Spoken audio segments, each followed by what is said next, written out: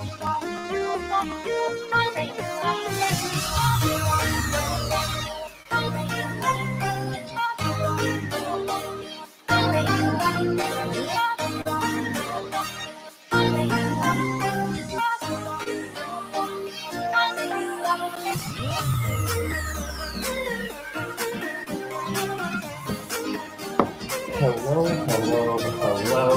and a happy Tuesday. I hope you guys had an awesome Memorial Day weekend. Hope you are relaxed, rejuvenated, ready to rock and roll with some landscape photography today. If you could do me a huge favor, in the comments, let me know where you're joining us from.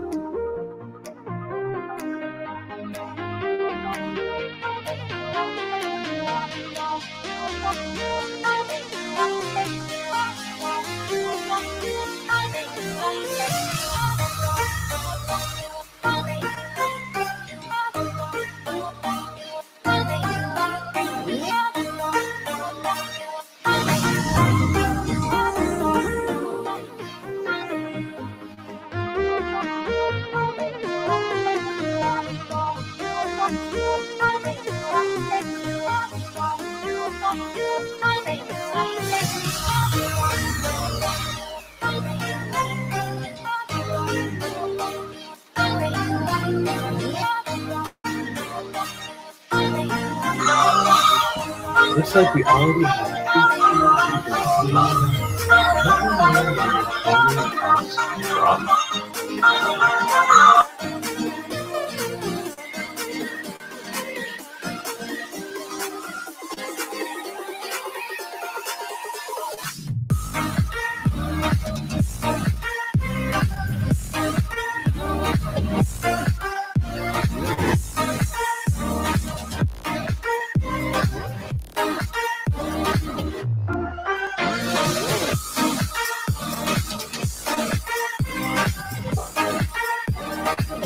less than 2 minutes to go.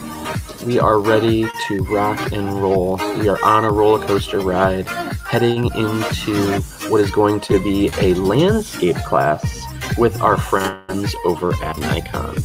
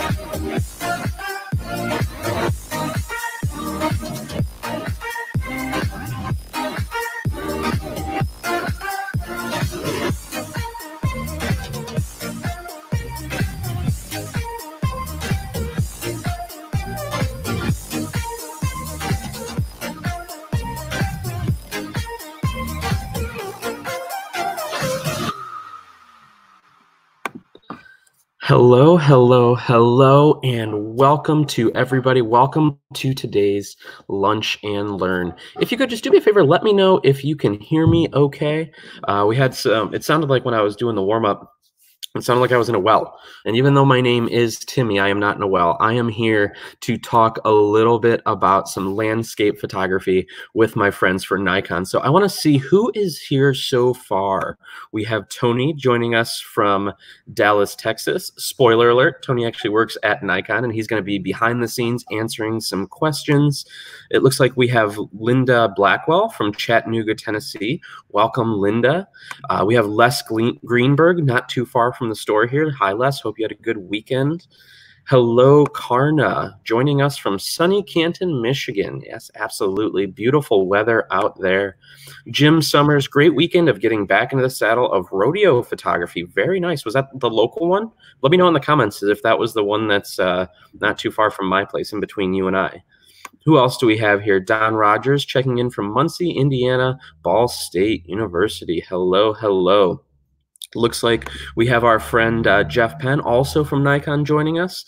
He's behind the scenes answering some questions as well, and said sound is sounding good. So I want to go over just a few little housekeeping items before we get started. So I'll go ahead and throw this up on the screen.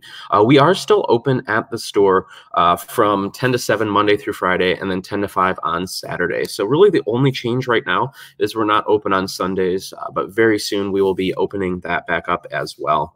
And I wanted to also, if you have anything that you want in this live stream, please let us know. If there's something that you want to see more of, less of, and a new host is not an option, guys. I'm here to stay. You can't get rid of me. But if you do want to have a different topic that you want to see, please let us know.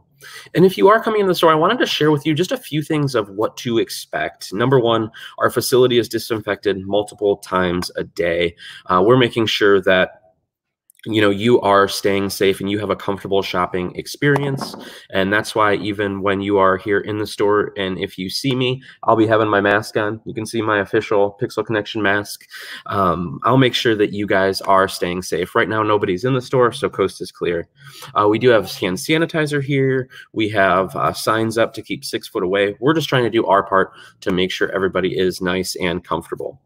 Real quick before we get started, I wanted to also kind of put a note out there about the PPA. They have about a week left where they're opening up all of their content for free to photographers. So all you have to do is head over to ppa.com/inittogether, and you'll be able to find even more content as far as learning how to do things with photo, video, business. Again, the PPA is a great organization, so I wanted to share that with you guys. So what are our goals for today? Number one is to pull you away from the fear, the uncertainty, and the doubt. There's a lot of FUD going on around there. I want to pull you guys back in, rope you in using the rodeo context, pull you guys back in and make sure that we are focused on our hobby that we have in common, and that is photography. Even if it is for an hour, my goal is to pull you away from that and have fun and talk about photography. I also want to get you motivated to try something new, something that's outside of your comfort zone. Again, this might be something that in the future could also turn into a profitable area. So take those landscape shots that you have sitting there and maybe start selling them to different hotels, different online avenues, selling them to friends and family. Maybe put a coffee table book together. Maybe you've never even thought about landscape photography, and this could be a new niche for you. As always, if you have absolutely any questions, you can reach out to me, social@thepixelconnection.com, and I'll be more than happy to help you. So what I'm going to do is just pull them out of the stream. It looks like we are ready to go. So I'm going to go ahead and bring Alex in here. How are we doing today, sir? Hi there, doing pretty well. How are you today? I am living the dream. I'm digging your Nikon little banner there. Love the Nikon sitting there on the counter. I'm digging your set, man. It looks super pro, super pro.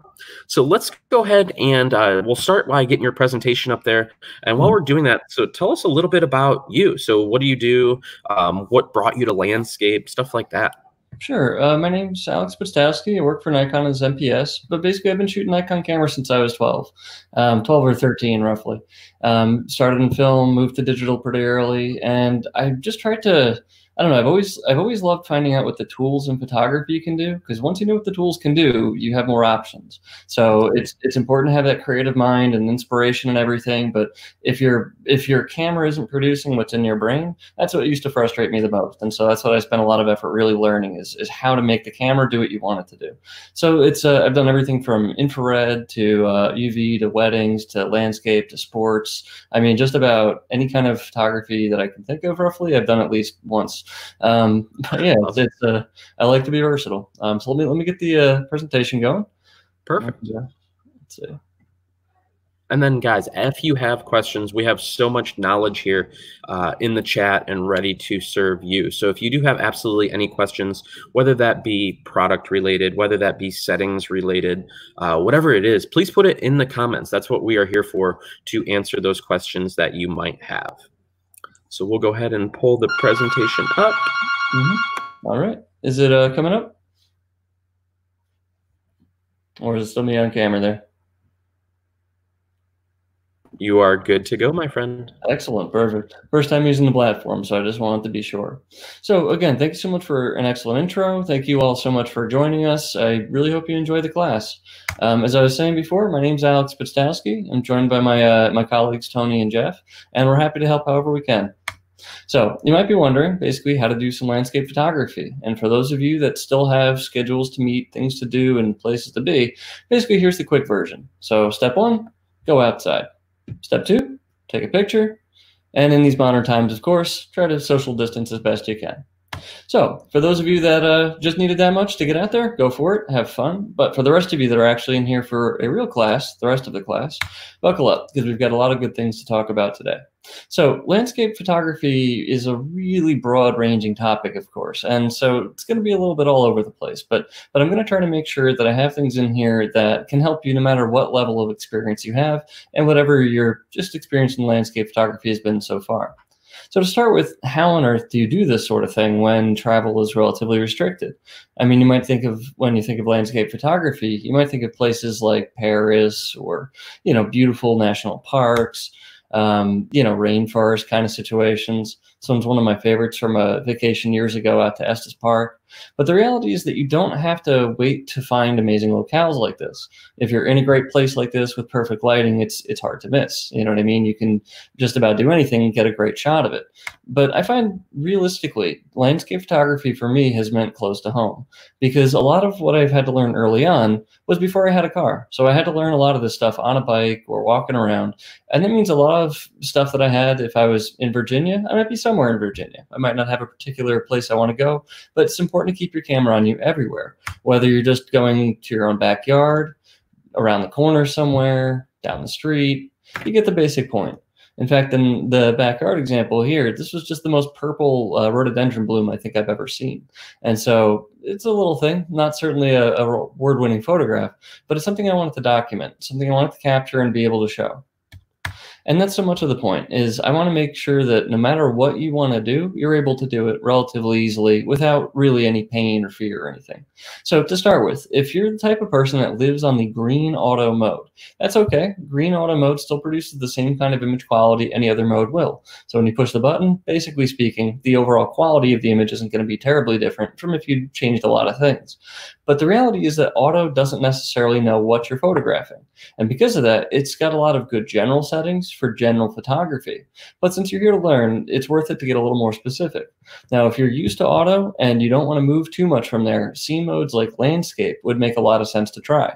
Landscape scene mode is basically auto, but since you're telling the camera what you're doing, in this case landscape, it can set itself up in a way that makes more sense. It would set itself up in a way that I might set itself more manually, basically if I were controlling it. So basically, scene modes are auto variants that are very good shortcuts to more manual settings. You don't have to know all of the things about the camera yet to really optimize it for what you're shooting. That's what the scene modes are for. But for those of you looking for a little bit more than that, aperture priority is generally where I'll be shooting most landscapes. And the reason is the most important thing for me to control most of the time is going to be my depth of field. And that's how much stuff is in focus, and that's controlled with the aperture. So the A mode that you can see on the dial here is aperture priority. You have direct control over the aperture, and then the camera can manage the shutter speed and may or may not manage ISO depending on how you have it set. So there's a lot of settings, and you may be thinking, perfect, this is the part I've been waiting for, nothing but menu. But I'm not going to spend a ton of time on this, and I don't think you need to copy all of these down. I'm just going to call out a couple of recommendations here. So one is ISO. The lower the number ISO, the better it is. But the best quality is truly the lowest numbered ISO. You may have noticed your camera also has an option like low 1, something like that. That's in stop lower in ISO overall, but it's not the lowest numbered. So basically, if your camera offers 100 as the lowest number, go to that. 64 on cameras like a D850 or Z7 will produce your best image quality. But once you go down to low 1, you're still getting good image quality, but you're maybe losing a little bit of dynamic range, particularly in the highlights. As far as things like white balance, I like usually daylight white balance, but if you want to add a little warmth to your scene, make the whole thing look a little more inviting, cloudy's an easy way to do that. Cloudy adds a little bit of orange, giving the whole thing a little bit more of an inviting, warmer tone. One of the other things I would really recommend if you have the option is using a virtual horizon. Many of our cameras, even our SLRs, have this option in the viewfinder, and almost all of our cameras have the option on the LCD screen. If it's a mirrorless camera, it definitely has this. Basically what this is just what you think it is. It's a virtual horizon so that you can keep the camera level, so you're not aimed up or down or rolled in either way. Basically, you can fix this sort of thing later on in software, but if you do that, you wind up with cropping your image. So if there was something important on the edge of it, you may not have it any longer. And it messes with your composition, so that's never fun. The other thing, though, is that whether you're aimed up or down actually has a pretty decent effect on distortion for many of the things in your shot, which I'll cover in a little bit. So it's smart to try to be level if you can be, but as long as it works well for your composition. The other things I would recommend, generally, matrix metering is going to do a great job in most situations. Most of the time, that's what I'll be using. And for VR, which is vibration reduction, I'd leave that on in almost all conditions. The only ones I would turn it off in are when it's on a tripod and everything is truly stable. So you're shooting with a cable release, there's no wind, every bit of vibration's out. Or if you're doing very long exposures, or if you're doing composites, things like focus stacks and HDRs, I find I like a little more with VR turned off if they're on a tripod. Now, how to actually shoot. So this is not just obviously a buttons and menus class, I promise. What I want you to think about isn't just how your camera does things. I want you to also think about how you do things, how you see, how you think. So one of the things to consider is how high, or basically your angle. I know it's going to sound super straightforward, whether you look up or down or straight ahead. And it is. It's not any much more complicated than that. But here's why I'm talking about it. Take a look at the trees on the far left photo. Not the best compositionally, necessarily, but the trees are absolutely vertical. They're completely nice and straight up and down. Now, moving to the middle frame and then to the frame on the right, they actually lean in progressively more. This is an effect called keystoning, and it's something that happens, anytime you look up or down. So if your camera's anything but dead level, you'll have keystoning. Now, this is most often talked about in architectural photography because you don't want a building looking like it's leaning over or in some kind of unusual distortion. But I like to think of this as also a relevant thing for when you're photographing trees or other natural landforms that have straight lines, because otherwise they may wind up bending. It's not so much that they curve, but they'll lean in a way that can look somewhat unnatural, especially once you get used to it. So don't forget, your angle will actually determine a bit of distortion in certain things. But then there's, of course, your height. I like to think that most of the best photos I've taken probably didn't come from eye level. And that's just because eye level's normal. You're used to it. It's what you literally see all the time. So when it comes to making an interesting photograph, that's generally one that, in my opinion, makes your viewer look at it for longer. They look around in it, they might think about it, but my main purpose is engagement. I want somebody to be able to look at a photo for a while and not get bored of it. And so for that, different heights usually help. Shooting something at an unusually high or low angle is unusual. And so just generally the novelty of that alone can help a bit. But the reason I prefer low angles overall for landscape photography, shots like this, is that they anchor the foreground. And it was one of the early tricks that I learned in landscape photography that I really appreciated, was that by anchoring the foreground, by putting things or a whole bunch of stuff like this in the foreground, you give your viewer kind of a way to walk into it, sort of a way to engage with it differently. I really find that this helps, and I'll talk about that probably too much throughout this presentation. But don't forget, if you're hiking in the forest and you start to lose the forest to the trees, pick a tree, look up, look straight down, look around you in ways you didn't look before. That's generally where I find the more interesting perspectives are going to come from. For example, here's a great situation in which I spent a lot of effort and completely failed. I spent 26 hours driving, 13 hours, then a 3-hour hike, then 13 more hours to get this shot. And this is not the shot I was there to get. But what this is basically, here's what happened. This was back in, I think, August of last year or so. I think so. I might already be a year off by now. But either way, it was when a recent solar eclipse happened, viewable from a large part of the East Coast. And I drove 13 hours south for that, then hiked about 2 or 3 hours in very high heat to get to the top of a mountain ridge that I hoped would let me see the totality shadow on the ground across an otherwise relatively flat part of the landscape. I wish I could say that that's what I got, but I didn't. After getting there and hiking and getting exhausted, I spent a lot of time looking at this, basically staring at the ground. Because as I'm hiking with a good heavy camera bag and tripod and things for a time lapse, and I had 2 or 3 cameras with me, I just never made it. So what you're seeing, though, is kind of interesting. What you're seeing is basically that solar eclipse that I missed, but reflected on the ground. What's happening is that the leaves are acting as little pinhole lenses. And so what you're seeing, that arc there, is actually the moon covering the sun. So what's amazing about this is certainly not my favorite shot, but my point still stands that even though I didn't get what I went out there to get, what I thought I was going to be able to find that day, I still got something. And I still got something interesting enough that it taught me a good lesson about how to shoot. And obviously that if I'd been an hour earlier, I would have gotten a much better shot. So always good to be prepared. Other things, though, if you've ever wound up in a situation where you've gotten a wonderful photo and then you've had to spend all night working on like editing out your camera bag because it's also in your wonderful photo, but you didn't mean for it to be, this is a bit of advice that might really help save you some time.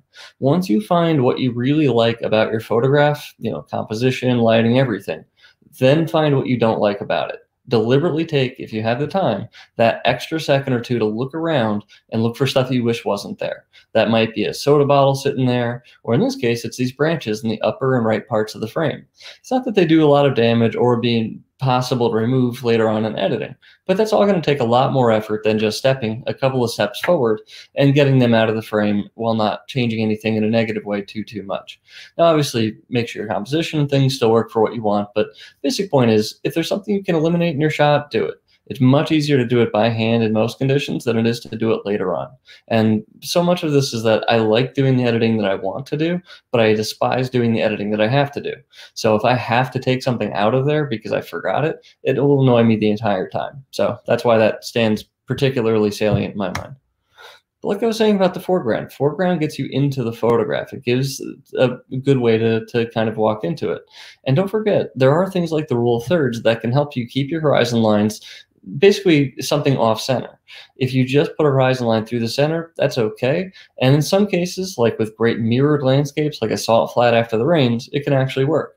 But for the most part, I find try to prioritize one or the other. Try to prioritize your foreground by making it around 2/3 or so of the bottom of the frame, or your sky by making it around 2/3 or so of the top.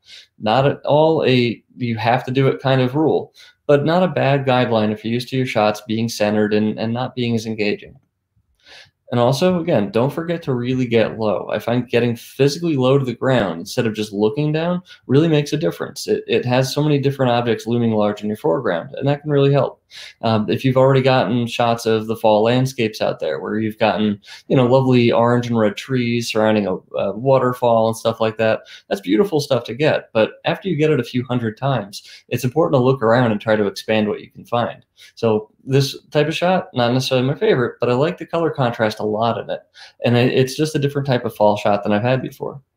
So, for example, here's one that I got in my yard a few weeks ago. I've got some flowers that were in bloom. I'm over in New Jersey, and so we have quite a lot of stuff coming into bloom currently. And this is, for those of you unfamiliar, just a simple patch of periwinkle. Nothing terribly special, just a nice kind of ground cover. But the thing is that this sort of shot with a lot of highlights and shadows wasn't really doing it for me. I like contrast, but I don't like it the way it is in this. So what I did is I got lower.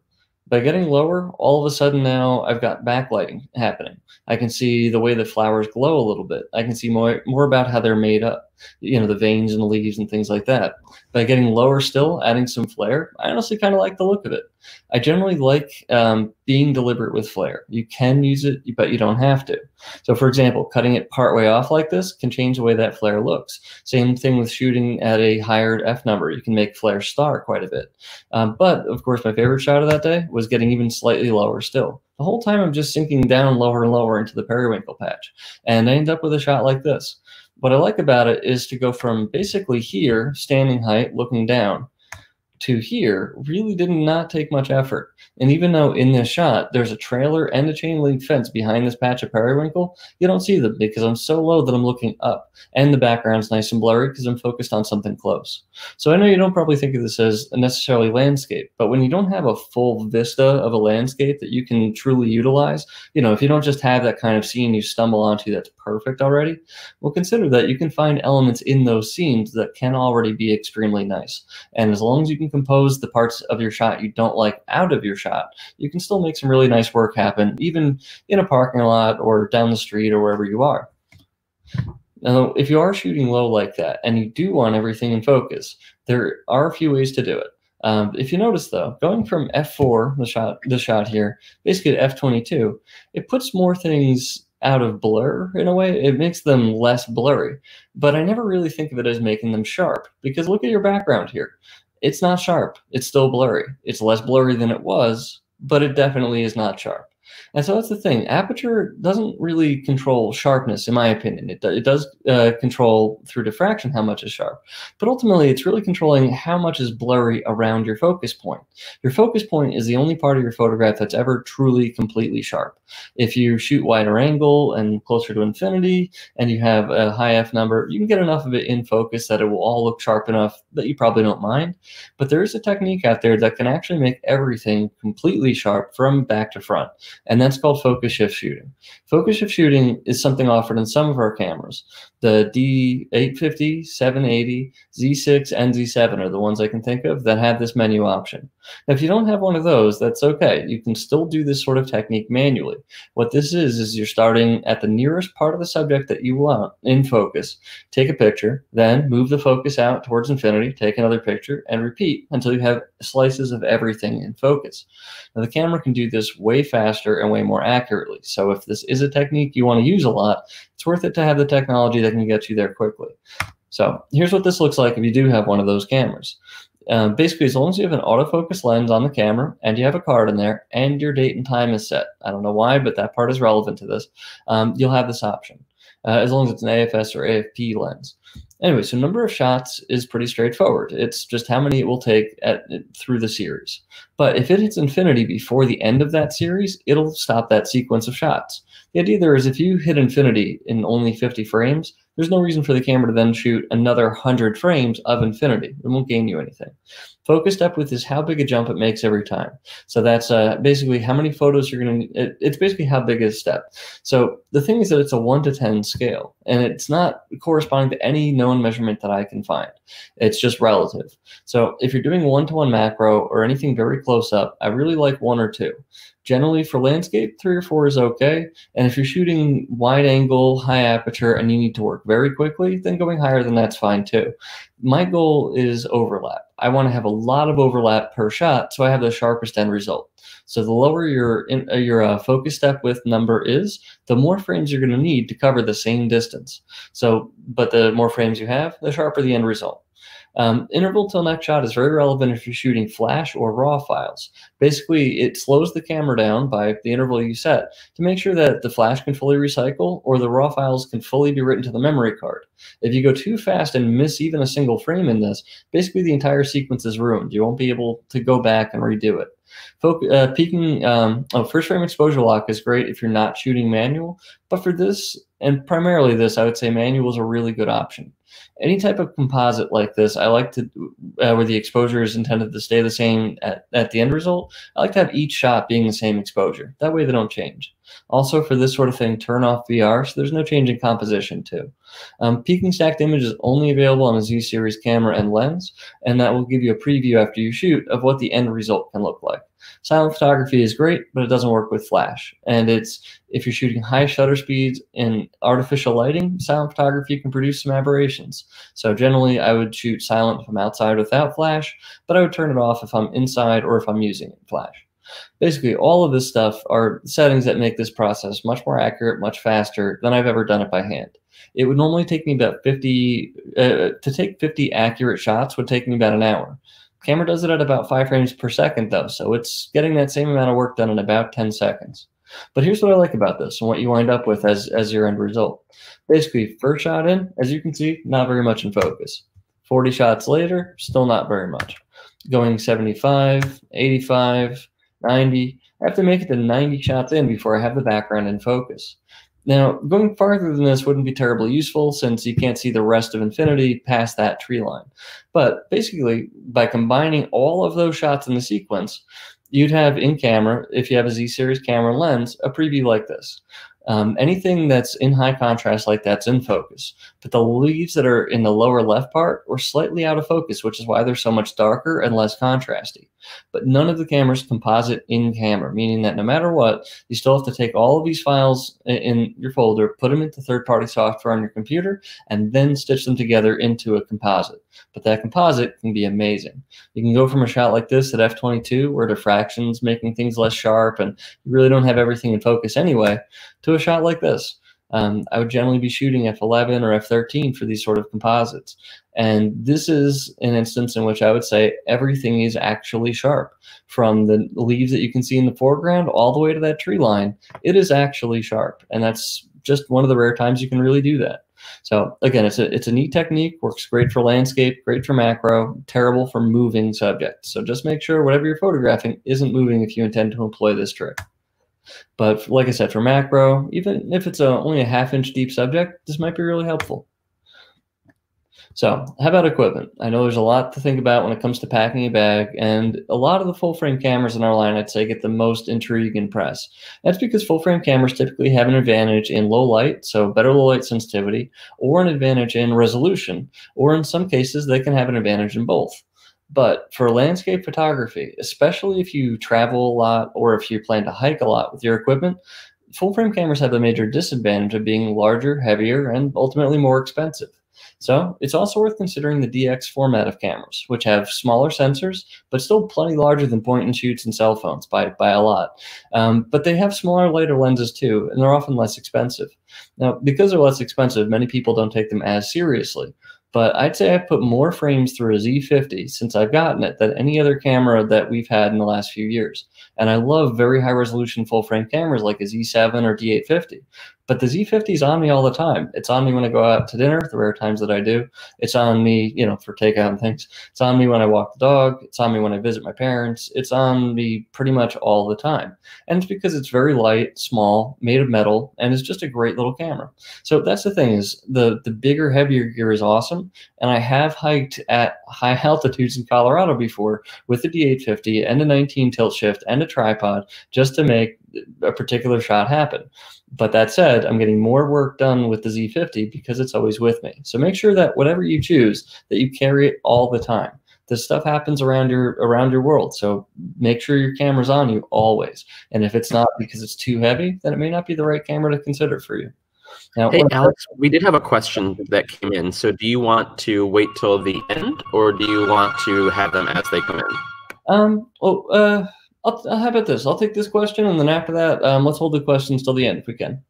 Okay. Well, this one was about anchoring. So if you want to circle back to it, we could circle back to it at the end. Let's do that then, yeah, because I'll talk a little bit more about composition as we go. But yeah, I'll be happy to address that at the end. Perfect. Excellent. So this lovely shot you're seeing here, the front multi-coated faces of all of our lenses, is one of the best reasons to consider any Nikon camera is the glass. But of course, whatever you're shooting, truly any brand, anything out there, make sure it's working for you. Make sure it does what you want it to do. So yeah. By the way, and when it comes to Nikon lenses, the best quality for the F mount generally are going to be the gold ring lenses. They're usually weather sealed, best optics. The Z mount, anything in the S series is also that. Nanocrystal coated, weather sealed, best optics we have. So let's talk lenses a little bit. Wide angle lenses absolutely are the lenses that most people think of, I find, when it comes to photography and landscape photography. Because they do what you generally want. They get everything in. So wide angle lenses are, in a very straightforward way, wide angle of view. That's all that means, is that they see a really wide angle. Many of our widest angle lenses see past 90 degrees. So if you're inside a room, standing in one corner, you can photograph the other 3 corners of that room. That's how wide some of these get. And they even go wider than that sometimes. But the reason why people like this kind of lens with very low focal length numbers for wide angle is because it gets everything in. But at the same time, it's important to consider that what you get in may or may not help your composition. So I like to think of photography in the inverse from how I think of painting and drawing. And I'm terrible at painting and drawing. But basically, I've heard from many smarter people than myself that painting and drawing is a process of starting with a blank canvas and building it up, which makes sense. You're building up every bit of detail that you want your viewer to see deliberately. Photography, though, I think can be just as deliberate if viewed at the opposite perspective. That what photography is really good at is starting with everything that you can see and narrowing it down to what you want your viewer to see to make that same kind of statement. So generally speaking, landscape, I love wide angle lenses because you can use them to get low, you can anchor the foreground, you can introduce perspective distortion that makes a nearby thing much bigger than a distant thing, which might look really good, like make one flower gigantic in a field of flowers, for example. The most extreme lenses we have in that range for DX, for example, would be things like a 10 to 20 or 10 to 24. They can let you get past 100 degrees wide angle. But I also like to think about, given that narrowing of perspectives, telephoto lenses for landscape. It's really not a bad idea to think about lenses at each end of the range here, because if you ever want to make the sun or moon look as big as this, you need a long focal length lens to do it. Wide angle will never do it for you. So a lens like the 2 to 5, the 500 millimeters in this case, is really the least expensive way that I've seen in our line to get that kind of focal length. But what I like about it is it's still extremely sharp. As you can see, directly into the sun. It has no problem with contrast or flare. And it really is just a great, pretty big lens, but a great lens to use. So it's not uncommon that I'll skip some of the mid-range, sometimes using just primes for that, and I'll have a zoom wide and zoom telephoto. But then there are also specialty lenses, which if you already have a zoom, if you already have a telephoto and a wide angle options, you might go, well, what else is there? There's a lot of cool stuff out there. Specialty lenses would include things like fisheye lenses, like this 8 to 15 zoom fisheye, and also perspective control lenses and things like that we'll talk about more in a bit. But don't forget this too. When you're shooting outside or inside, macro really becomes relevant sometimes. As in, if you're just out there on a kind of misty, kind of day, you get up close to the water droplets, really make some different kinds of compositions happen. Spring days like what we're looking at now, although I swear it went from winter directly into summer where I am. Basically, you've got a lot of flowers opening, a lot of insects coming out. And so for that sort of thing, getting close, honestly, is still a major part of the way I think of landscape photography. We can get close with a lot of our lenses, whereas, you can make a tiny thing look pretty big, but a macro lens in our line lets you get dramatically closer. Macro really is much, much closer still. And we have a bunch of those. A macro lens is what gets you from 1-to-1 magnification to infinity in the same lens. So if you do a lot of this sort of stuff, it's handy to have. But basically, we have a wide range of options that suit pretty much any budget or type of camera. So let's talk about full frame wide angle for a brief moment here. There's a lot of great options in the Z line. And if you have a Z series camera, use the Z mount lenses if you can. An F mount lens on a Z body is going to perform just as well as it ever did on the F body. But the difference will be that the Z mount is so much larger and closer to the sensor that the lenses designed for it can be designed differently. And so from that, they wind up being a bit sharper, better on distortion, better in a few different directions for optical quality. So if you have a Z body, the Z lenses will give you your best performance. But there's another reason to think about it too. If you are looking for a really wide angle full frame lens, 14 to 24 for the F mount is the widest option we have. The 14 to 30 on the Z mount is the widest we have for that. Now, of the two of them, I shoot the 14 to 30 a whole lot more. It at least travels with me much more often in my bag because it weighs so much less. The 14-24 is a great lens. It's 2.8. It's really a lovely optic all around, but you can't really filter it with normal commercially available filters. You have to go for a much larger one. And it's a much bigger and heavier lens. This 14 to 30 is much smaller, lighter, and more practical. And I don't mind the fact at all that it's an f4 because most of my landscape shooting isn't happening wide open. It's happening at the mid-range apertures like f8 or f11. So for me, carrying around an f4 lens is no real penalty. It just means my bag is lighter and generally I've spent less on my equipment. If you're out shooting 24 to 70 type ranges, the Z mount has both a 2.8 version of that and it has an f4 version of that. Now, if you're wondering how's the quality on the f4 in general, it's still really, really good. The 24 to 70 f4 for the Z mount was actually sharper than the equivalent 2.8s in the F mount, but the new 2.8 for that is even sharper still. What I'm getting at is that you don't have to go for the 2.8s or 1.4s or the craziest stuff to get the best image quality. In fact, since you're probably shooting at f8 or so anyway, or at least you may be, it's worth considering what you really need out of your lens. If you need that 2.8 for nighttime landscape shooting, or maybe you do weddings or portraits on the side, then great. That's a great use for that. But if your only goal is to be hiking around and lighter gear would help you with that, consider an f4 or variable aperture lens. They're going to be quite a lot lighter. Now, if you're shooting the F mount, which we have a lot of great options for, of course, these are some of the wide angle options that we offer in zooms. Now, 14-24 and 24-70 are the two most expensive things on this list, and they're the two that a lot of people aspire to work up to in certain ways, especially if you're doing weddings and stuff like that. They're really great event photography lenses. But that's because the priority there is on high-speed focus, high-speed, like low-light gathering ability for your focus system, and also the ability to throw background out of focus sometimes. Whereas for landscape, I generally more thinking along the lines of the 16-35 and the 24-120. Although if I need to go even lighter, the 18-35 and 24-85 are even lighter still. But the two that I've highlighted here provide a really good mix of weather sealing, versatility, and optical quality. So a shot like this, done with the 16-35, I think just ethically should be done basically in black and white. You can shoot color if you want, but I really like the way a lot of landscapes look in black and white.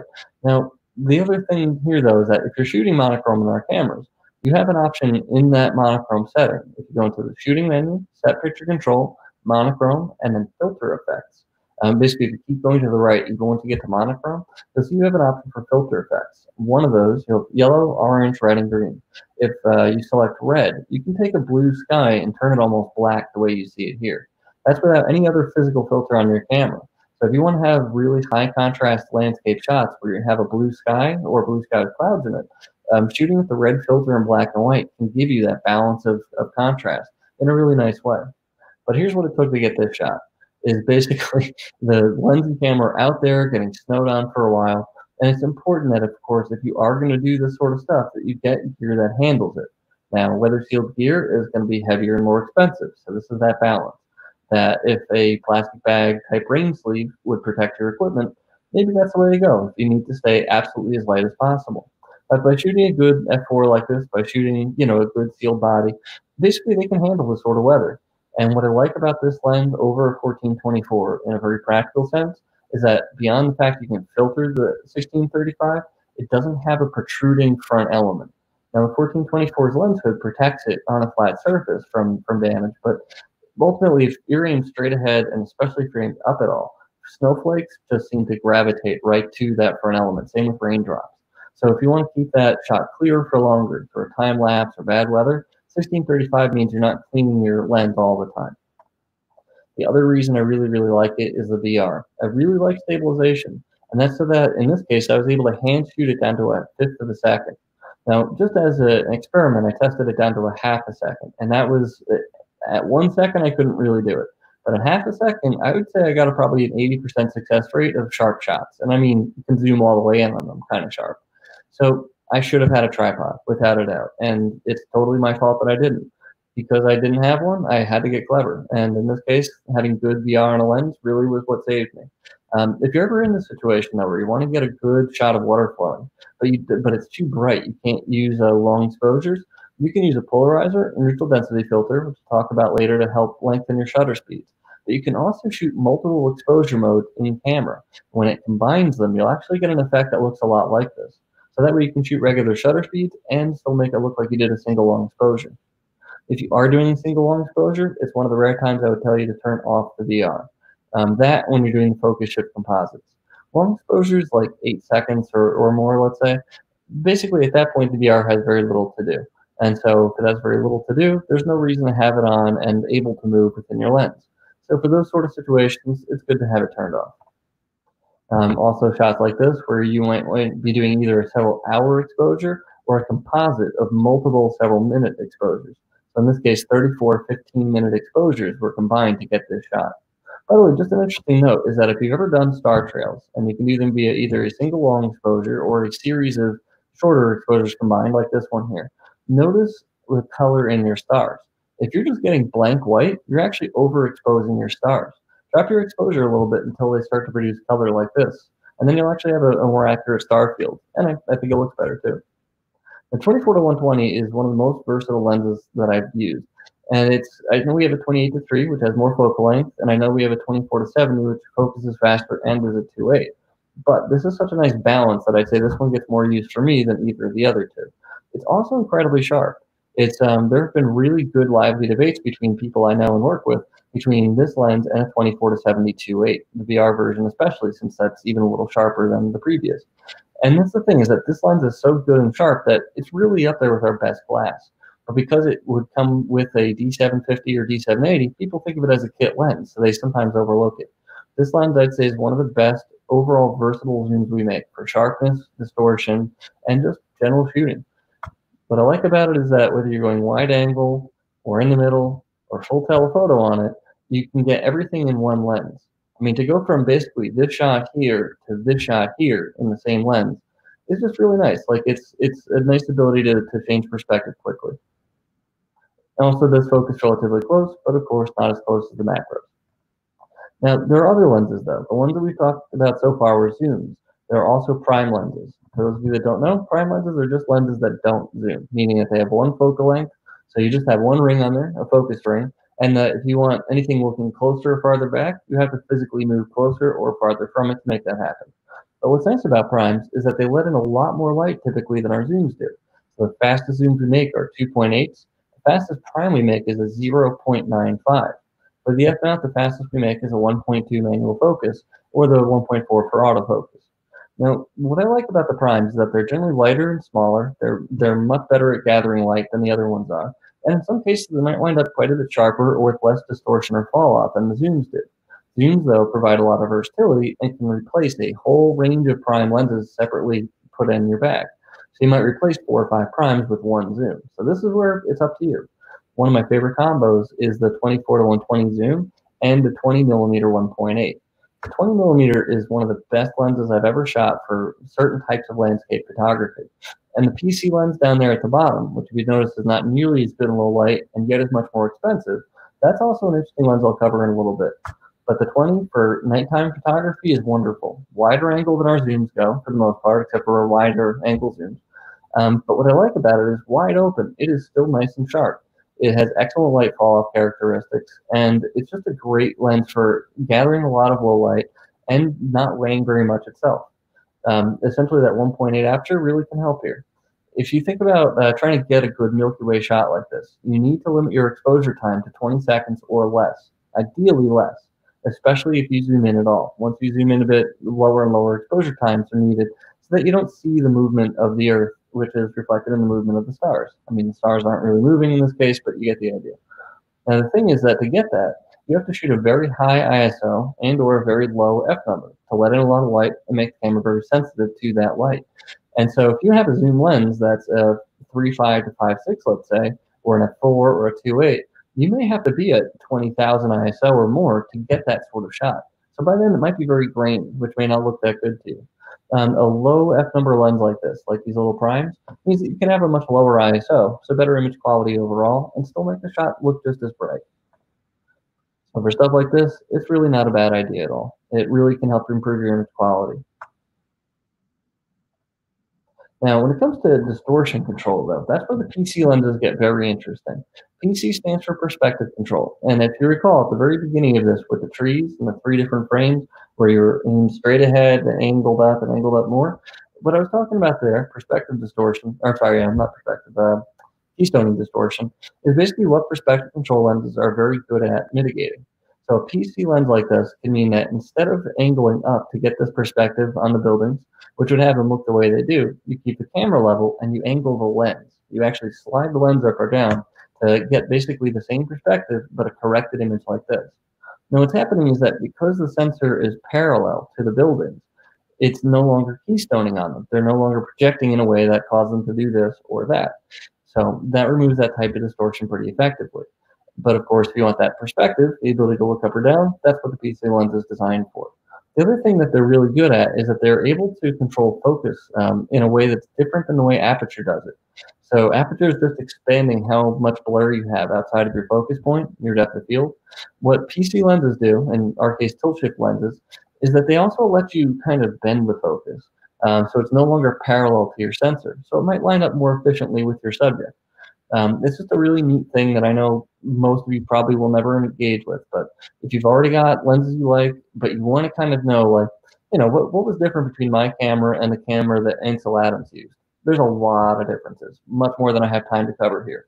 One of them is the control that older large format photographers had on their lenses is a lot more extensive than the control we have on ours. But PC lenses give you some of those features for 35mm cameras. So you go from this to that without cropping your shot, without ever touching software, and without having to really do very much work. Same kind of thing here. You might just be thinking about this for buildings, but in this case, we have standing rock, which is basically in this shot leaning rock. But by leveling out the camera, using the virtual horizon and shifting the lens, you can get to the same perspective again, but now everything is not distorted the same way that it was. Now the distortion has basically been removed. So that's why these two lenses are highlighted on here. The 20 is my real favorite for practical photography. It's light and small, it's fast, it's really sharp, and it's a little bit wider angle than our other zooms typically end up being. But the 24, if you're looking for a really good specialized lens, or in my personal favorite, the 19 f4, tilt shift lenses can really bring some interesting options to your photography. So when it comes to DX, if you recall early on in digital, there was a criticism that smaller format that many digital cameras had, that you didn't have wide angle options. If you put a 28mm full frame lens on one of these, it doesn't look like the same as a 28 did on film. It's now looking cropped in. So it looks like a longer focal length lens in a way. I know the internet can blow up about this, which way that goes, but here's what's happening is that it's cropping. So for that, we make a whole series of DX lenses that only project that sensor size and that allow you to get even wider angle than their full frame counterparts could, in the sense that we don't make a 10mm full frame lens, but we do make a 10mm DX lens. On any DX camera, you multiply that focal length by 1.5. That gives you basically the equivalent focal length angle of view for a 35mm film camera or full frame digital. So basically your 10mm lenses on these become 15s. But that's the thing, we have a lot of good options for these. Everything from true, just pure wide angles to some kind of interesting intermediate ones. One of those is the 16-80. 16-80 is probably the best DX zoom lens I've ever shot. It is one of the only ones with nanocrystal coating, electronic capture, VR, and a whole bunch of other awesome features. What I like about it is that it's really good wide range of shooting. So the 16-80, if you do the math, actually works out to basically being equivalent to the 24-120 would be on full frame. But the fun part is that at 16, the 24 equivalent, you're at 2.8 instead of f4. But that means you truly have an extra stop of light gathering ability on that sensor. So if you have a DX body shooting this lens compared to a full frame body on a 24-120, when you're at wide angle, that DX body is getting one stop more light than the full framer would. But at the same time, that full frame sensor may just be one stop or more sensitive anyway, so it may well even out. But that means that the DX system, getting that advantage in this case, is still lighter, smaller, and less expensive. For hiking and a lot of travel, that can really be helpful. So if you're going wide angle, 16, get a Milky Way shot like this.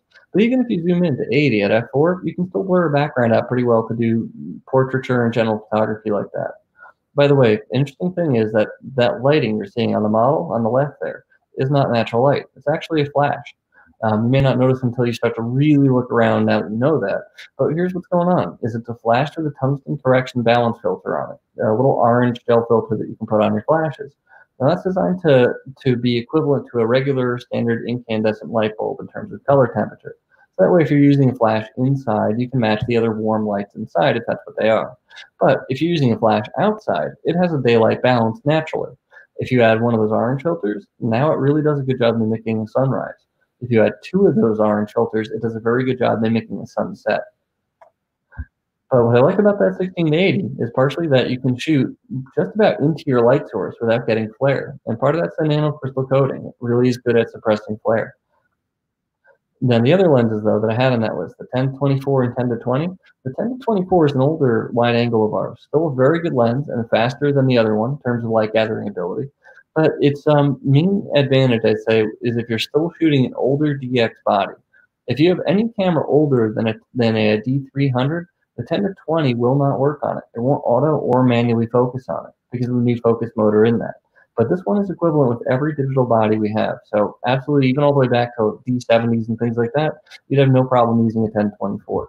What I like about it is what I like about wide angles in general. Great opportunity for perspective distortion and making those nearby rocks, in this case, look much bigger than the rocks in the background. But also just the ability to get it all in and to do it on a relatively small and light lens. But compared to the 10-20, 10 to 20 is a really compelling choice these days because the 10 to 20 is lighter, cheaper, and stabilized compared to the 10 to 24. But it's not compatible with everything. So make sure that your camera is one of the ones on this list. Otherwise, this camera will not this lens will not autofocus or manual focus on the camera. Really won't be usable. So as long as it's equivalent, that would be my recommendation. But double check to make sure that it is. I don't want anybody getting a lens they can't use.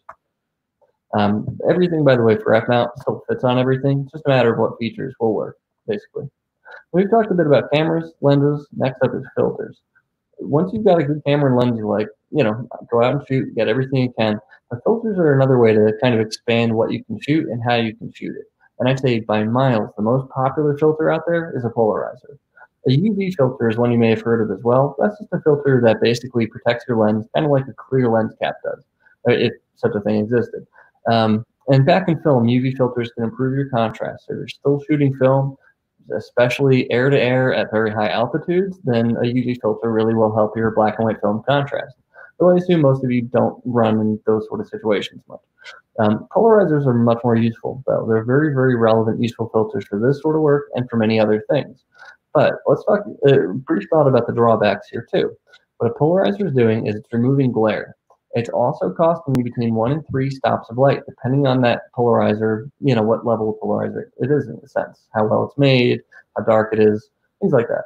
But the basic point is that just like polarizing sunglasses can pull glare off the water so you can see fish better, or off windows so you can see through them, polarizing filter can do that same trick.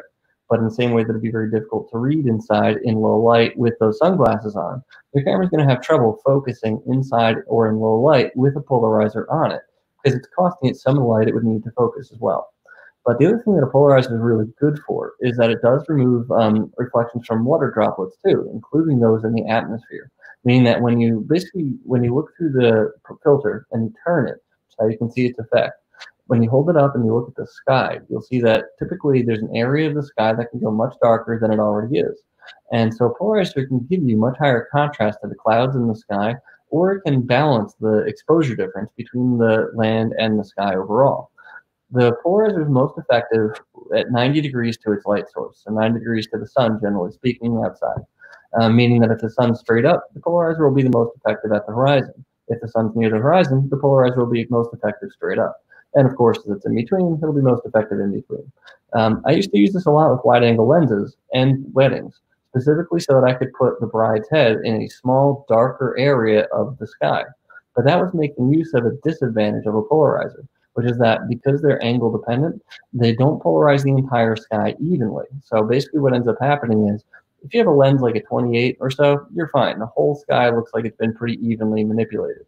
But if you shoot a 10mm lens with a polarizer on it, you're going to see that one part of the sky gets darker and other parts of the sky are much less affected. You can use that deliberately in your composition to put a flower right in the middle of a dark spot or something like that. But just beware that if you expect evenness across your sky, you might need a filter like a graduated neutral density. That might be the way to do that. But the other thing that a polarizer is well known for and absolutely useful for is stuff like this. When you're photographing water, especially in waterfalls, polarizers really come into their own. So as you can see, a lot of the rocks that are wet here obviously are very high contrast. They're reflecting a lot of light back. And because of that, you can't see most of this stuff, which is the leaves, the color, things like that underneath that glare. So when you turn, again, you bring a polarizer up to a lens and you turn it once it's on the lens. But you can preview this effect by holding it up to your eye and just turning it. See if it does anything you want it to do. If it doesn't, put it back in the bag. But if it does, put it on your camera and turn it until it looks that way again. And what you can see here is by removing that bright white glare off the rocks and leaves and everything in the scene, a lot of the color is free to come out of it. So now you can suddenly see the leaves on the rocks. You can see the green in the moss and in the ferns better. Now, if you ever find that you're shooting a fall scene like this, even without water in it, using a polarizer can take the sheen off the waxy coatings that many leaves have, meaning that they'll get much deeper color and suddenly look much better. That, in addition to a darker sky and possibly the ability to look through the water and see some fish in there, the polarizer is a filter that can really dramatically improve your landscape shot. Also, random other thing, but if you're an automotive photographer, polarizer is exactly how you're going to cut through glare on a windshield or on a car's wax coating, on a clear coat, to get to the true deep paint color underneath. So polarizer is It's basically a filter that I don't think I know a single photographer that's really been shooting for more than a couple of years that doesn't have at least one polarizer in their bag with them pretty much all the time. People sometimes get multiple ones of different sizes. I generally try to get the biggest one that will fit the largest lens I have, and then I'll scale it down with step rings for the other lenses. Now, there's also an ND filter, standing for neutral density.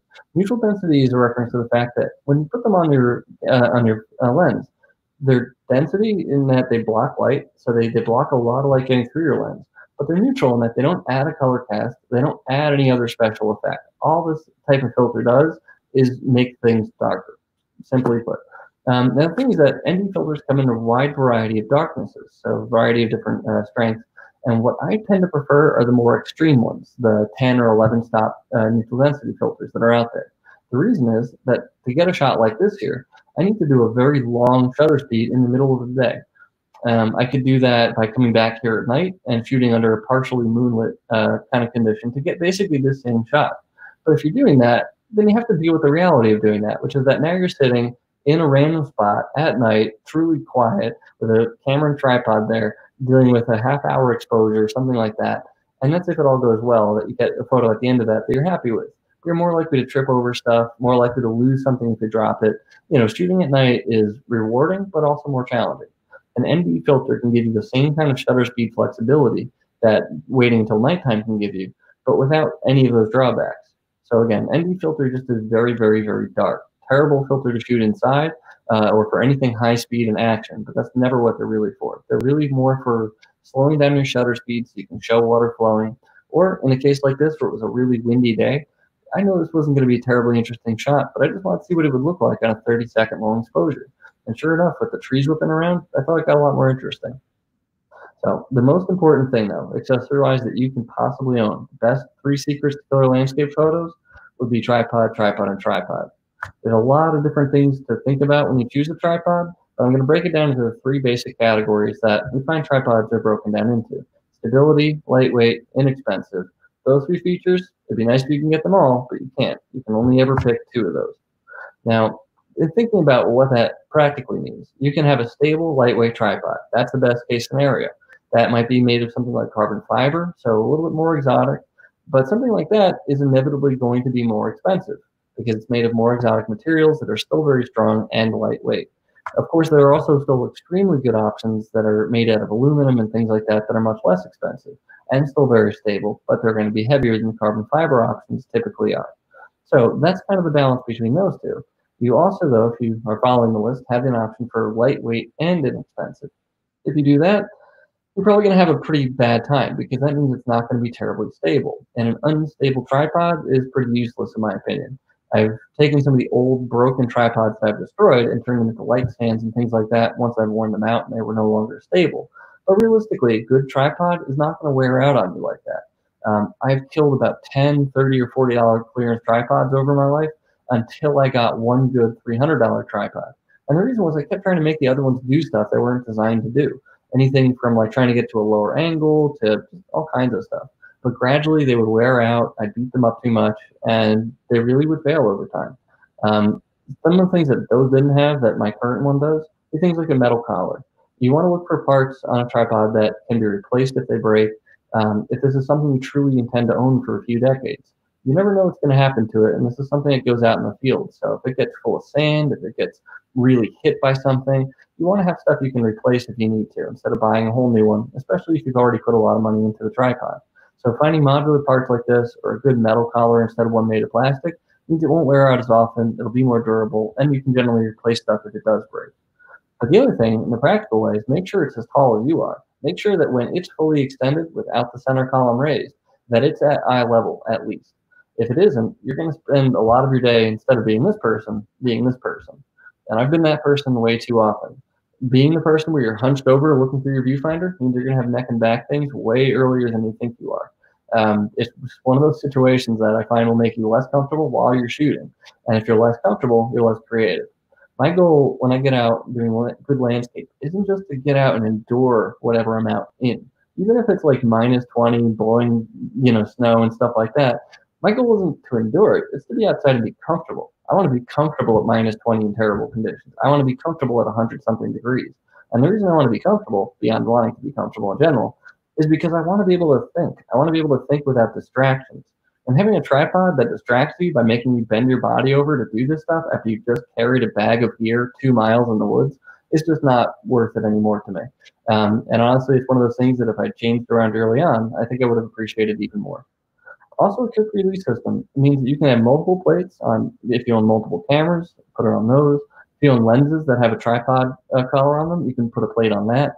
The basic thing is you can take things on or off your tripod much faster using a quick release system. And that means you're going to use it more. At least that's what it means for me. By using it more, you're going to get better shots by making them more stable, more deliberately composed, with a wider range of shutter speeds and with lower ISOs. But this is my absolute favorite thing. This is the feature that, to me, makes embrace the tripod, and that is that the legs can move independently, and the center column can come out and be reinserted at 90 degrees. The reason this is so important to me is that you never know when you're going to have to put one leg up on a staircase or something like that.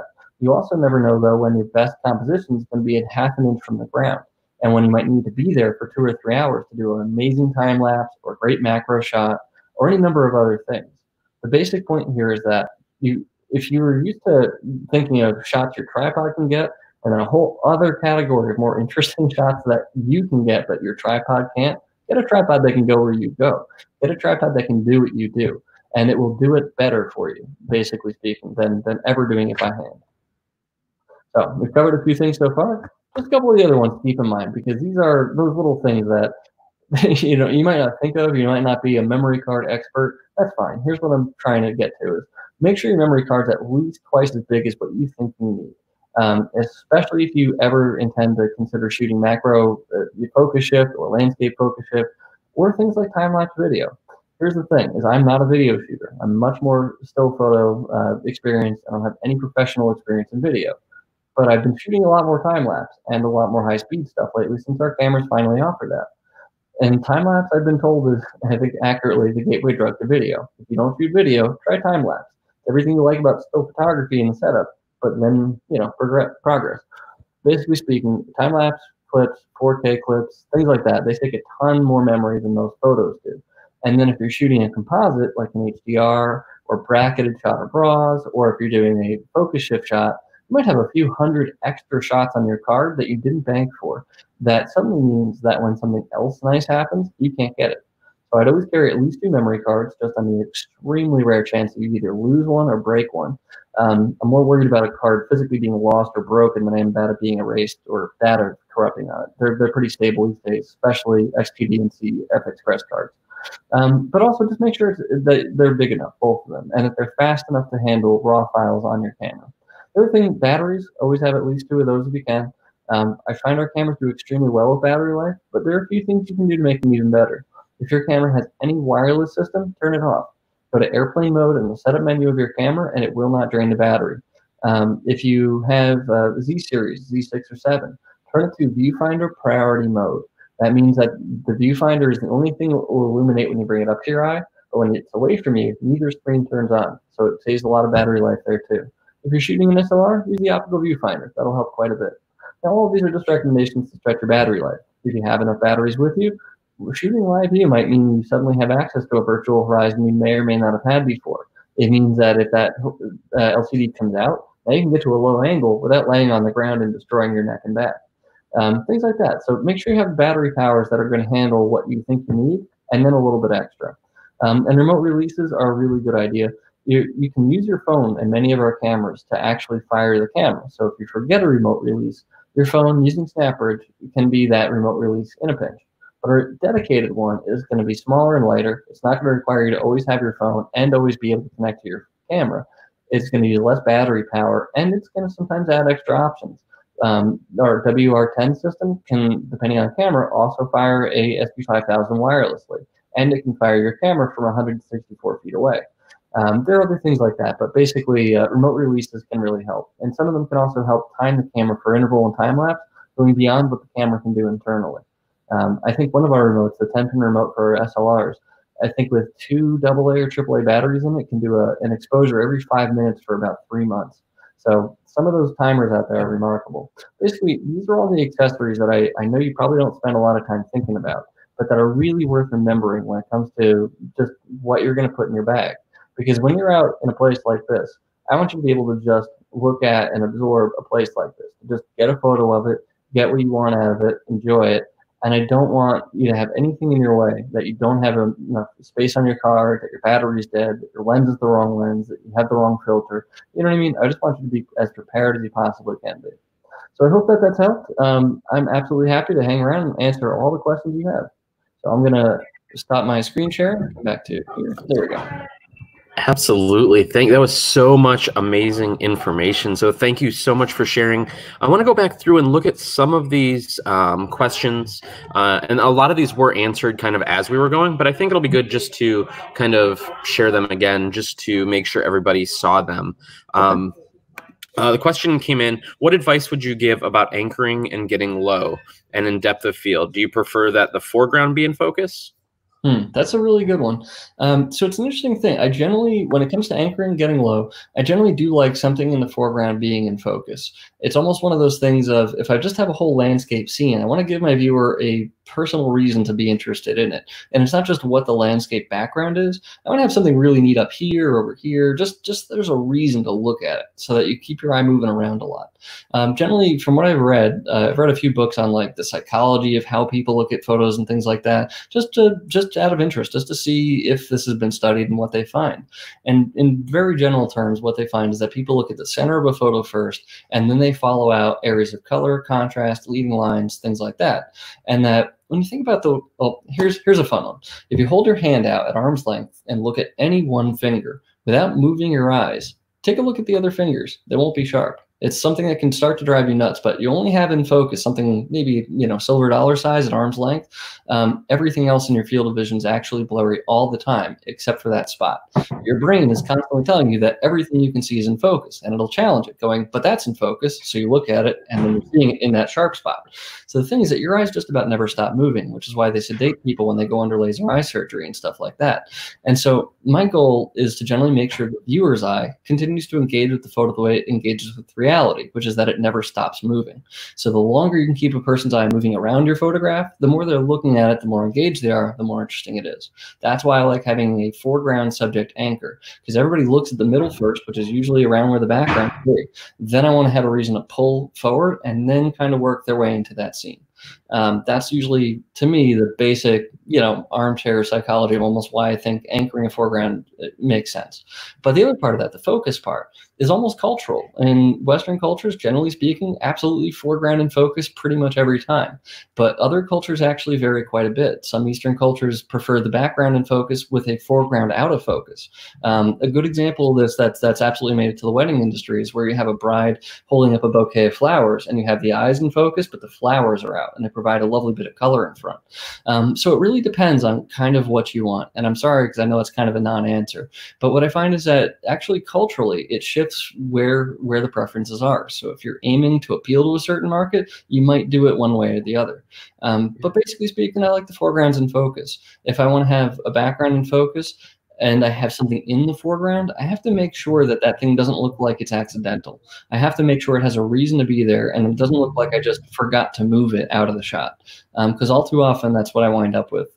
But if you have a great bank of flowers you're shooting through or something like that to get a good background, then that could be awesome.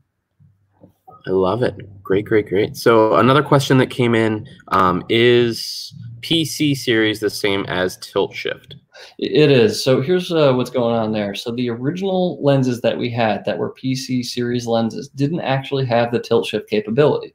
What the PC refers to, actually, let me see if okay, I am sometimes lucky enough that I can just turn around and grab exactly the thing we're talking about. I have some good stuff behind me, but I'm honestly surprised I don't have a tilt shift behind me, because I do shoot tilt shift lenses a lot. So PC lenses are lenses that can correct for their perspective control. They can correct for the keystoning that occurs when a sensor is non-level to its subject. So what those are for would be taking the buildings that are falling over and making it so instead of looking up at them, you can go level, and then the buildings go straight again. If you go down, by the way, the buildings look like they're falling outwards. So whether you go up or down, they'll do this or that, respectively. So that's what PC lenses were entirely designed for. The other cool thing, by the way, you can do with a PC lens is freak people out when you're selling mirrors. I know it's kind of random, but if you're ever selling a mirror online and you need a photo of it, and you happen to be a photo nerd like me with a PC lens, you can make it look like you're standing right in front of the mirror, because the mirror will look like it has no distortion at all, and you won't be in the shot. What it is, you're actually standing very off to the side. You do the orientation, instead of up or down, do it left or right. And then you can actually remove that same keystoning distortion you get, but left and right, to make the mirror look level again, so that everything looks like you're right in front of it. But that's what PC lenses fundamentally do. Besides messing with people in mirror listings, it's for removing perspective distortion. Or I'm sorry, I keep doing that. For yes, perspectives. Yes. Either way, the tilt shift part, though, is a later addition. That's something that allows you to manipulate your focus without changing your aperture. Now, what's so cool about this is that, let's say that you have, if you just have a flat wall in front of you, you can put that in focus just fine with any lens because it's flat. But now if that wall is at an angle to you, you can put the front part or the back part in focus, or you can go somewhere really a third of the way in is the most efficient, and then expand your depth of field to try to get all of it in focus. A tilt shift lens means that instead of the focus, this is your sensor, this is your focus, instead of it staying parallel, you can actually bend it. You can make it so it's something of an angle to your sensor. Now, what's cool about that is that may line up more efficiently with your subject, meaning that you effectively get extended depth of field, so more stuff in focus without ever changing your aperture. And if you go anything really past f/16, even though more stuff looks in focus, all of it's less sharp due to diffraction. So tilt shift lenses with that ability are wonderful for changing your depth of field without ever dealing with diffraction. But they also let you do the opposite trick, which is one of my favorite things when I did a wedding engagement shoot once with the 85 tilt shift handheld, is I could put the bride's head and groom's head in focus. One was sitting on a bridge, one was standing. Everything else in the shot was out of focus, because I can do the opposite trick too. You can make it line up in the most inefficient way to shallow out your depth of field, as if you're shooting like an f1 lens or so. So the perspective control lenses became perspective control and tilt shift lenses. So these days, if we're referring to a lens as a tilt shift, it also does the perspective control aspect. Excellent. Another question that came in: is a variable ND filter as good as a specific ND filter? So where do you fall in that camp? That's a tough one. If I was a videographer, I would say a variable ND filter is even more useful than a normal hard ND. In that, here's what this is a variable ND filter, for those of you that don't know, is a neutral density filter, like we talked about earlier. That's only goal is to block light getting into the camera. And a variable one, as you may suspect, varies the amount by which that happens. So it's a 2-ring filter, and you turn one of the 2 rings, and it gets lighter or darker. It's a pretty neat thing to see, honestly. And the thing is that variable NDs don't get as dark as the darkest of dark normal NDs. So for that reason, I generally go for the much more aggressive, crazy, like 10 or more stop neutral density filters. Although variables, I think, generally range between 2 and 8. So they're very useful. If you shoot video, you don't have the ability to change your shutter speed as freely, and you might still want to shoot wide open, and you might not have a low enough ISO. So a variable can really make up that difference as a 4th mode of controlling your exposure. The thing is, when you put a variable ND on a really wide angle lens, it doesn't necessarily affect it evenly, especially not when it's at its maximum darkness. So because of that uneven effect of a very wide angle frame, for the most part, I'm shooting with just solid, normal, very, very, very dark ND filters. But if I was doing video all the time, I would have a variable ND. And I think I do actually have a variable ND that I've used for a bit. So if I only need a mild effect, I'll use that too. But generally speaking, I'll use the standard ND. And if I need an ND and a polarizer, and I don't need it to be super, super, super dark, variable NDs also double up pretty well as polarizers. I'm pretty sure it's basically cross polarization happening. So if you turn the entire filter, you can also vary, I think, the polarization effect. Well, I'd want to double check that. It's been some years since I've done it. Absolutely. And this was a question: is glass better in a fast lens than a slower lens? Not necessarily. So is it a better quality of glass? Okay. Nikon makes over 300 different optical types of glass, and you can almost think of it like different flavors. You know what I mean? It's still all glass, but it's all different chemistries of glass. So really what the glass does, what its refractive index, how stable it is in temperature, a whole bunch of things that I definitely don't even know about, those are all variables that they can control for in the engineering of making the glass itself. But what's neat about this is that also means that because we're the ones making the glass, we can put amazing stuff in fairly low price lenses too. In 1855, one of the first version of that came out had an ED element in it, which is amazing to me because anything with an ED element, from what I've heard, takes about 6 months or more to manufacture, just due to the nature of making those things. And so what's amazing to me is that even the least expensive kit lens we made had an awesome piece of glass in it. So generally speaking, I would say that the best lenses we have, the most expensive, biggest ones, are probably still, of course, the best glass we have. You know, the $10,000 120 to 300 2.8 is going to have every optical trick we can pull out of our head. Same with the 180 to 400, the big primes, even lenses like the 105, 1.4, all that stuff is going to be as good as we can make it. But I would also consider that, don't forget, the less expensive stuff is still going to be as good as we can make it, really, because you're going to have a lot more people buying kit lenses, buying 24 to 120s, buying stuff like that. And if you want your company's reputation to be anything but garbage, you need to make sure that those lenses are extremely good too, and they are. The major difference, I would say, between the best and the biggest and smallest, the most and least expensive, like that kind of thing, is really down to durability, weather sealing, the types of features the lens has, whether it has vibration and how many reduction or how many modes in that, things like that. It's a lot of features and durability. So like I was shooting a wedding with a 70 to 200 2.8 years ago, and a little kid came running around a pew, went right into my lens, dropped, and then took off. Now, I had a lens hood on, which meant that I didn't have to wipe any kid face off the lens. And the kid never made a sound. I never heard about it afterwards, so I assumed the kid was fine despite all the craziness that happened there. So the kid hits the lens. That, you know, of course, pushes the camera into my face. So the kid basically runs and hits me in the face with my own camera.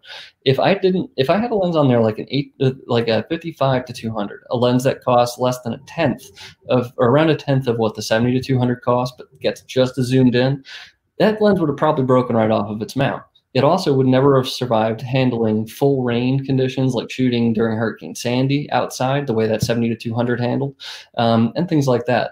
So the durability physically, like of it being strong, able to handle a career's worth of abuse, and the weather sealing, and the coatings, and the features, all that stuff is why the bigger, more expensive lenses cost what they do. But optically, I'd say sharpness-wise, there's generally some gain there, but it's not night and day. You'd be amazed at just how good a current 70 to 300 is compared to even a 70 to 200 f4 or 2.8. They're really quite good. So I go that came in. Oh, I'm sorry. Sorry, another question that came in was about the PF lenses. What are the PF lenses? Like, what's the technology behind that makes those that unique? Really, really cool. And those are a lens that I really wish I had behind me, but I don't have either one of them. So PF lens would be either the 300 f4 PF or 500 5.6 PF. So if you notice, both telephotos, both primes. PF stands for phase Fresnel. Fresnel element is something like what you may have been familiar with the lensing in a lighthouse or a flat projector that you might have used in school, where you put a plastic sheet on a thing and it projects onto the board. Those use Fresnel lenses too sometimes. Fresnel lenses are lenses made of basically concentric rings on an otherwise relatively flat surface. Instead of having one curve, it's kind of like that same curve, just flattened down into a series of rings. So what's neat about this is that you're able to still take so here's what is relevant to phase Fresnel lenses in reality in our line, is that there's a thing called chromatic aberration. That is basically that it's very difficult to get all of the color, just like how a prism breaks apart white light into a full rainbow. It's very tough to get lenses that do that and then break it all back down into that single beam of white light again, and to do that perfectly at every focal length and at exactly where the sensor is at the same time. There's a lot of crazy stuff happening in your lenses that you may not think about. And that's fine. That's what I'm here for. A phase Fresnel lens has exactly the opposite color profile of any other, in terms of a chromatic aberration, versus the refractive color profiles of the normal lenses. So you've got refractive lenses, which are just normal curved lenses like you'd think of lenses. Those have let's say, blue on one side and red on the other. Then there are diffractive lenses, which is what the phase Fresnel elements basically are, and those are reversed. So what's neat about this is that by using just one of those bonded to a spherical element in the lens, you can take out a whole bunch of little lenses in there that were correcting for that kind of color spread that would be manipulating the light to bend it back into lining up again. You can take all those out because you just took this one that reversed the profile against all the others. So now they're canceling each other out. So now you can build a lens that's just as sharp, but a lot smaller and lighter. And that's what's amazing about the Phase 4 now lenses, that I think they pulled out almost a pound from the original 300 f4 that was autofocus right before this one, and made it like 40% smaller, 60% smaller. Like, they really dramatically changed the size and weight of the lens, smaller, while not really without an optical disadvantage that I've seen.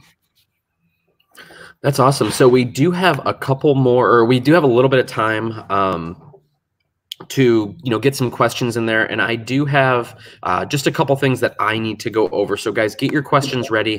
We're gonna hang out here for a couple more minutes, but I did want to let you know about a couple things that we have going on.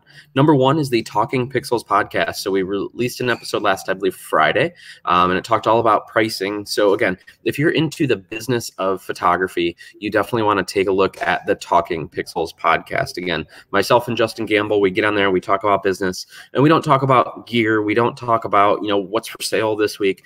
There's no ads, no anything. We just talk about business and what it takes to start a business in photography. So if you're looking for that kind of startup, that kind of take it step by step, that's what this podcast is dedicated to.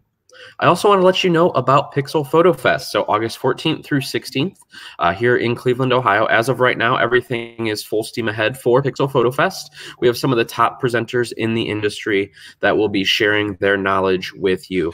And again, I love my Lunch and Learn crew. So what we've done is we've actually put a coupon code together where you can save $100 off of that conference. So a 3-day event in downtown Cleveland, nonstop shooting, hands-on, some of the best in the industry for only $99. I wanted to let you guys know about that. And that code will be available until we, aren't doing these live streams every single day. I also wanted to let you know that our weekly photo contest is up, and this week's theme is summer. So take any of your summer photos that you have. You can take that however you want it. It could be how your summer's going so far. It could be someone named Summer. It doesn't matter. We want to know from your perspective, your point of view, what does summer mean to you? So here, I have a shot that was, it kind of looks like summer, but it was actually taken a couple days before Christmas when I was down in Florida. So this is when I think of summer, I think of this. But again, this was something that was even shot in the winter. So again, you can just, whatever summer, you brings thoughts of summer to you. That's what we want to see. I also want to let you know that Tether Tools is doing 10% off until the end of May. So we did a great little presentation with them about 2 or 3 weeks ago. So if you have questions on that, or you want to watch and you want to learn more about tethering, you can go back to that as well. So I wanted to let you know that we're also doing virtual one-on-ones. So if you have questions that you want answered, you want to sit down and say, hey, I just picked up the D850. I want to learn a little bit more about some of the advanced features. We will do that. We can set up a time where we have basically you work with us to create that agenda, and we go everything, one by one. I did one not too long ago about live streaming. Another one I did with podcasting. Someone wanted to learn a little bit more about how to podcast. So again, if you're looking for more of that one-on-one help, just reach out to us and we will be able to get that set up for you. So I'm going to jump back over. If you guys do have questions, you can always reach out to us at the store, sales at the Pixel Connection. Find us on Instagram or Facebook, or you can always give us a call. We are more than happy to help you. So it doesn't look like we have any more questions. Alex, thank you so much for joining us today. We appreciate you taking the time and all the knowledge bombs that you dropped in. I can't thank you enough for your time. And again, thank you to the folks at Nikon for getting this set up. And thank you all for joining us.